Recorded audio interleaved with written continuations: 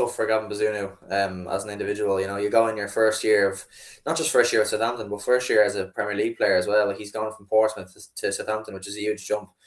Obviously, like he's done really well on an individual level, but obviously his team is facing a really difficult time at the moment. But it's not really ideal for him. I think we were kind of saying there off air, like Nathan Jones did seem to be fairly out of his depth. It's not really a surprise the money that's at stake when it comes to survival in the Premier League, you know. So it is just one of those things where you hope for Bazunu that you know the next manager that comes in is still gonna like him. Obviously, you've got Caballero there, but you'd expect Bazunu to be starting. But yeah, I hope it goes well for him because I wouldn't want to see him being in the Championship. I do think he's a Premier League level goalkeeper and that he's got a great future for Ireland. So it would be a shame to see him get relegated, especially in his first year as a Premier League goalkeeper. But I don't think it would be down to him if that was the case.